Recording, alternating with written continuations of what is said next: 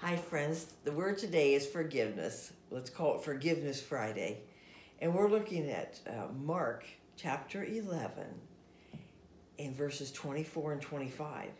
Therefore, I tell you, whatever you ask in prayer, believe that you've received it and it'll be yours. And whenever you stand praying, forgive if you have anything against anyone, so that your Father also in heaven may forgive your trespasses. But if you do not forgive, neither will your Father who is in heaven forgive your trespasses.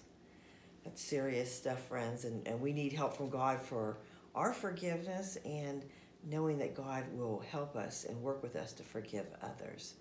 Let's make it a good day of joy for the Lord as we can have peace and forgiveness. Let's pray.